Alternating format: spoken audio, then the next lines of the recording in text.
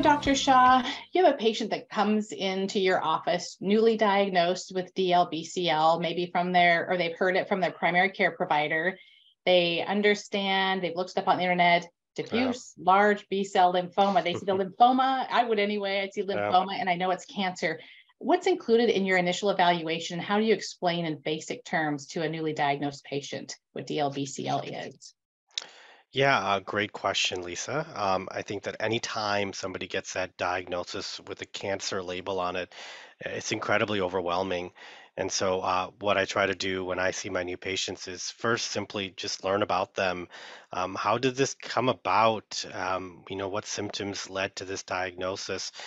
Learn about their past medical history, which impacts how I might treat them and what options I'm going to give them, and sort of learn about who they are a little bit. Learn about their family, what they do for a living, because I think those are important values to know about your patients when trying to make a treatment decision.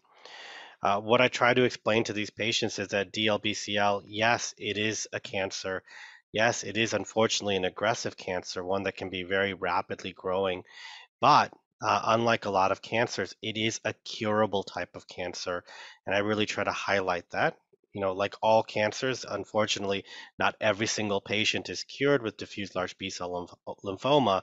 But initially, I think there's reason to have optimism and hope because the goal is, for me, when I meet a new DLBCL patient, to provide a curative intent treatment approach for them. As part of that initial evaluation, we need to know more about where their disease is. And in lymphoma, we often use a PET-CT, which is a special type of scan that sort of lights up areas that can be involved with lymphoma. In some cases, we do a bone marrow biopsy, although that is less indicated now because of how good the PET scans are.